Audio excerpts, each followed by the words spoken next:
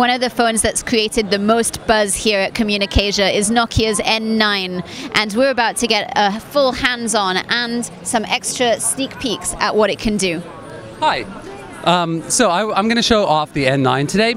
Let me start first off with the hardware. If you can see, we have three colors. We have black, we have magenta, and cyan. It's a single piece of polycarbonate plastic where the color is intrinsically in the whole device. So if this scratches or gets marked up, the color will never rub off because it's solid color. Also, what's new is we have a Active Matrix Super OLED screen that has curved Gorilla Glass on it. Gorilla Glass is the same glass that they make windshields out for helicopters on, so it's very strong and virtually indestructible. And this is running the MeeGo operating system. So let me do a small introduction to the MeeGo operating system. When the screen lock is on, you'll just see it shows the time. It'll have indicators if you have voicemail, new SMSs, or email. You can double tap it, and if you notice, there are no buttons on the front screen. Everything is done with gestures. So you simply swipe to go around the home screens. We have three home screens. This is called the event screen. It basically is showing all notifications, like if you have new SMSs, voicemail, email, etc. And if you configure Facebook or Twitter, it shows all the latest status updates from your networks. After that, we have the app grid. So this is basically all of the apps that you have installed, your call, contact, search, web browser, chat, etc. So basically very familiar for most people. But then the really innovative part is now we also have this multitasking view. The multitasking view is all of the apps that you have currently running in the background on your phone. They're all live, so as you're doing things and they update, if the weather updates or so on, you'll see it in the home screen. It's like when you're running programs on your computer, that they're always live, always active. And you can do a quick tap and then it just brings up the app. If you want to switch to another program, you just simply swipe it away and launch, for example, the music store. And it loads. And then if you want to switch back, like you want to make a phone call, you open the phone app and you make a phone call. This also has a 8 megapixel Carl Zeiss autofocus camera. We do interesting things on the software where, for example, we do face detection on autofocus. So when you're taking a picture, the camera always focuses, always sees whatever you want to take a picture of and automatically focuses on it. And then you take the picture and it comes out quite nice. It does HD video at 30 frames per second, also with autofocus video.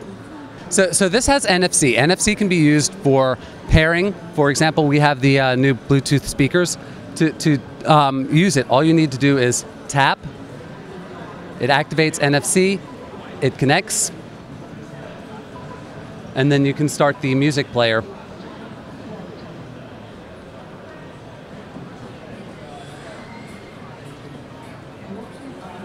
And the music comes from the NFC speakers. We also have NFC headsets so that to pair, you don't need to activate Bluetooth or anything. You just tap the phone to the headset and automatically connect. If you have another phone, you can also share pictures by just tapping the two phones together through NFC, and then that will also exchange the pictures. Can you exchange music like that too? We do not do that. You can do basically any files, but right now we're doing business cards and pictures and videos to start with. What else is your favorite feature on this phone? So what I really like about this is we integrate a lot of things. So when you go online with any services like Facebook or Twitter or Skype or Google Talk, you can activate the, first let me get a internet connection. You can go online and then all of your contacts are downloaded and merged with your other existing contacts. And then you can see who is online. If they're available on Facebook and Skype, you can start chatting with them through Facebook chat or Skype chat or Google Talk chat, and it will download the thumbnail, the status updates, and you can just basically stay online with everybody. So that's one thing that I use a lot. Let me just Okay, we are connected. So that basically you can see my friend Annika, she is online. She's enjoying CommunicAsia with Nokia. And you basically, from that, I could just give her a call right away, chat, or start talking about what she's doing here. So that we really integrate that really well, and everything is sort of managed quite nicely. You can see all the online statuses by the green button that shows that they're online, so you can chat right away. Also, with that though, I have to say I just really like I just really enjoy the whole UI. So if you notice, it's all gesture based. You don't have to push buttons. Basically, when you open an app, you can swipe in any direction and change it, and basically open up the app, and then you put it in the background and it still keeps working. When things are running in the background, you'll notice, like the compass, you can see that it's still working and still live in the background. What chip is inside?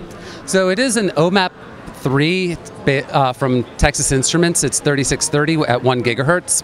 Processor speed. We have a gigabyte of RAM for applications to run in. So basically, you can run about as many apps as you want in the background, and it's just based upon how much RAM they're using. And then we have two memory configurations, 16 gigabytes and 64 gigabytes for your media, for your storage, for your pictures and music.